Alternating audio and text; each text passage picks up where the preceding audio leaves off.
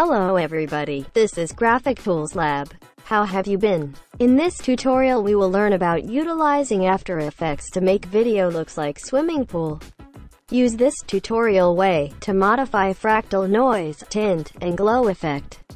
This is very easy, and it takes you a couple of seconds.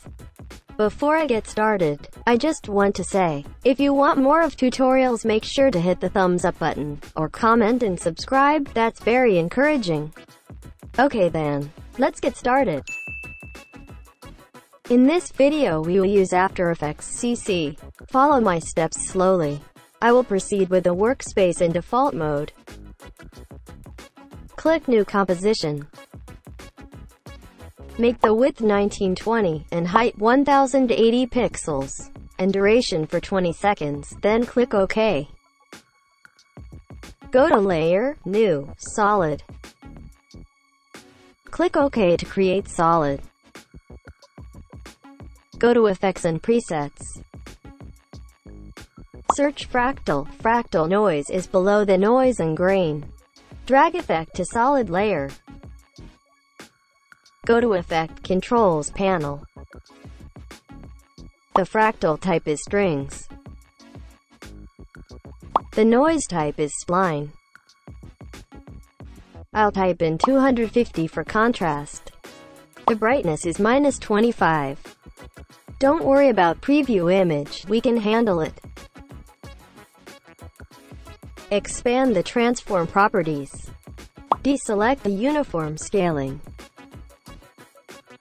I'm going to take the width up to 550. I'll type in 80 for height. You can control offset. I'm gonna probably leave about there. If you take down complexity it makes more blurry, and if you modify right up it becomes more sharper. I'll type in 2. Make sure your time bar at 0. And let's click Evolution to activate keyframe.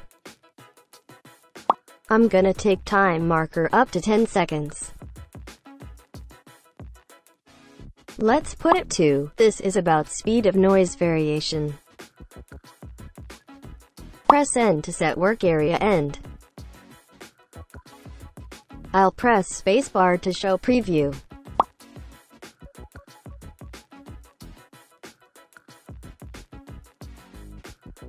Click arrow to hide fractal noise properties. Go to Effects and Presets. Search for Tint, it'll be under Color Correction as you can see. Drag it to Layer. Let's change black to 5900C0. And white to 00FFB5. Go to Effects and Presets. Search for glow. It is below the stylize.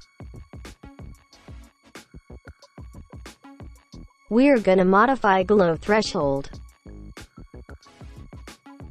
I'll put it about 55%. Now we have done. This is super simple.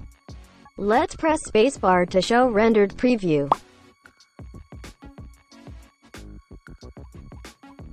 Is cool. So that's all for Graphic Tools Lab. Utilize what you learn and make awesome images. Please keep an eye on more videos to come. Thank you so much for watching this tutorial.